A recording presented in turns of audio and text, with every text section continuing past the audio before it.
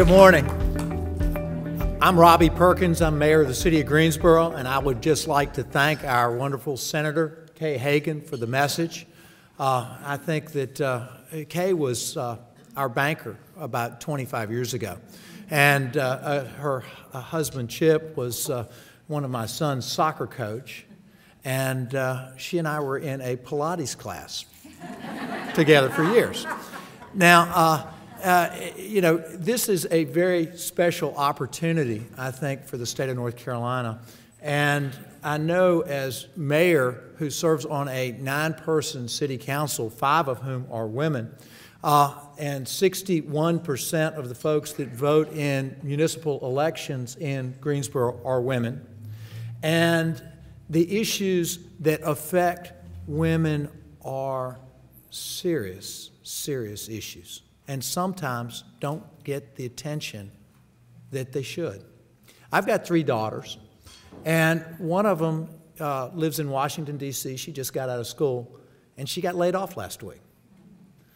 And so working through the issues, and I don't particularly like the way she got treated in her company.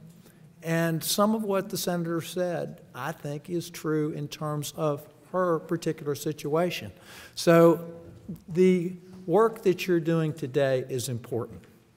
It needs to be elevated from a profile standpoint. It needs to be understood by all of our elected officials.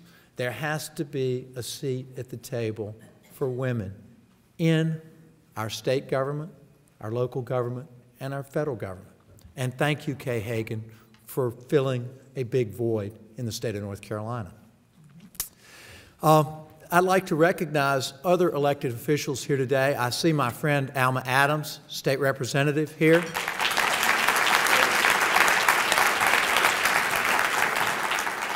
And if there are others, please stand. Thank you. You know, the Women to Women organization in Greensboro is significant. When I get an invitation to go to their luncheon, I show up. This group is dynamic. You guys have made a tremendous difference in our city, and thank you for what you do. Wandering around in this room before the meeting, I talked to several folks, and they said, you know, these issues of poverty are so important, of food disparity is so important. How do we get food to folks that don't have it? And then when you think that a majority, we've got 20% of our people in Guilford County that are living below the federal poverty guideline of $23,000 a year for a family of 4. And that's astounding in our community.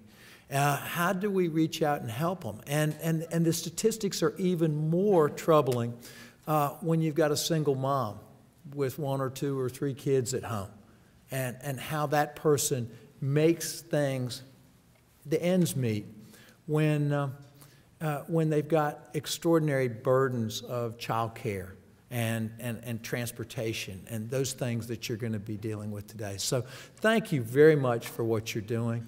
On behalf of the citizens of the city of Greensboro, it is important work, and it's much appreciated.